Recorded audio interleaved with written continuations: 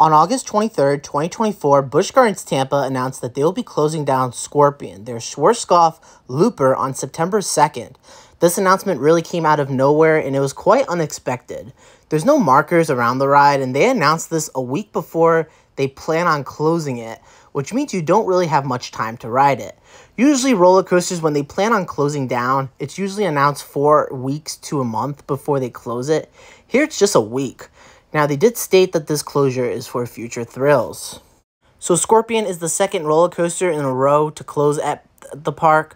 Last year, their Wild Mouse Sand Serpent closed in replace of their new for 2024 Phoenix Rising, an all-new B&M Family inverted coaster. You probably remember a few years ago that there were rumors that Busch Gardens Tampa was planning on removing Kumba, their B&M sit-down. That's when a lot of people got mad and frustrated, and everybody didn't want Kumba to be removed from the park. So I think that's when the park looked at something else to be removed, and they looked at either Sand Serpent or Scorpion. Scorpion opened at the park in 1980, so there could be a few reasons why Busch Gardens Tampa wanted it to be removed.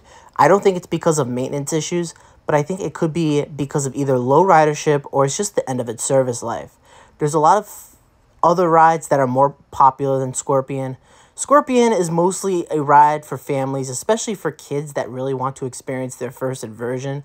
But you look at Busch Gardens Tampa's coaster lineup, and they have tons of roller coasters that really serve that family and thrills gap. They just opened up Phoenix Rising, which really serves that demographic. You could also say Cheetah Hunt is in that demographic as well. Cheetah Hunt only has one inversion, and it's a lot more popular of a ride than Scorpion. So I think a lot of families are heading towards Cheetah Hunt than Scorpion.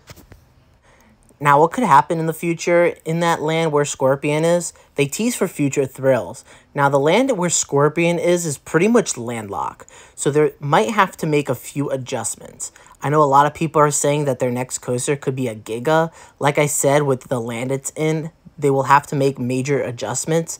There's a lot of buildings in that area, and there's also Stanley's Fall Flume right next to the ride. So there's a chance they could remove that ride and clear a few buildings in that area if they want to try to get a Giga.